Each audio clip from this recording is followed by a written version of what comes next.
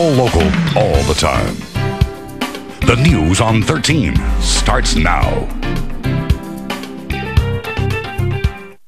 Imagine selling everything you own, all to take a trip around the world. Well, one family of 5 in Orange County is planning on doing just that. But as News 13's Melissa Crabtree shows us, instead of a vacation, this trip is all in the name of education.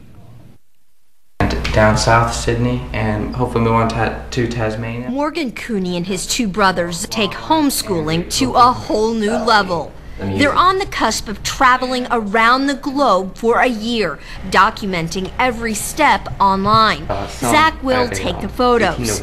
Just being able to go around, all the different continents and surf as many places as we can. Morgan, the daily blogs. Other people want to know where we're at. We can just write what we're doing, what cool things we've seen. And Harrison, well, he's taking a Zen-like approach to the entire learning experience. We're kind of all one, and that we might live, so many thousand miles apart, but we're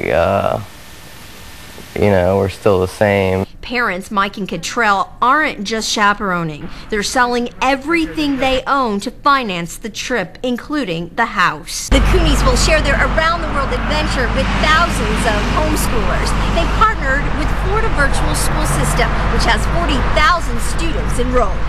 To again connect kids up peer-to-peer so that they can understand each other's culture better. The Cooneys stress this is not a vacation, rather a radical geography, social studies, and foreign language course. If, for example, they're studying apartheid in South Africa, and we're in Cape Town and upload pictures of District 6, then to me that would be a much richer experience. They hope more people will consider jumping off into the unknown for a classroom without borders and no start or dismissal times in sight.